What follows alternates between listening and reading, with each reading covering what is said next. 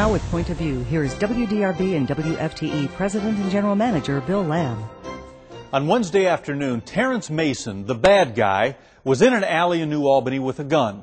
Someone flagged down a good guy, police officer Daniel Price.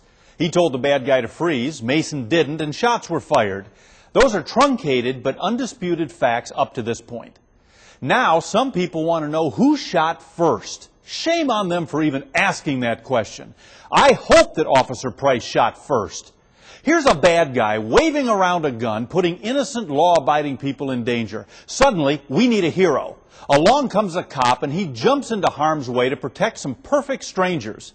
He gets shot doing it, and what do we do once the danger is past? We asked if he followed all the proper procedures and whether he shot at the bad guy first. Every police officer needs to know that they're entitled to protect their lives while they protect us.